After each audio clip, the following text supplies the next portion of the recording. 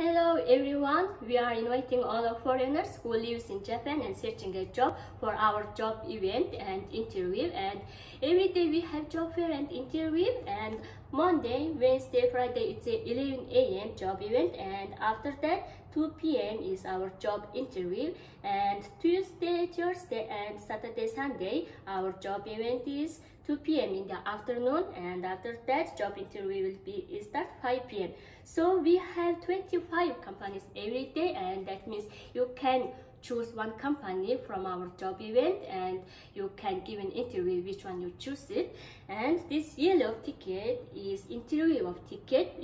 That means you can give an interview with this yellow ticket, and this blue ticket is our restaurant ticket, and that means you can take a lunch.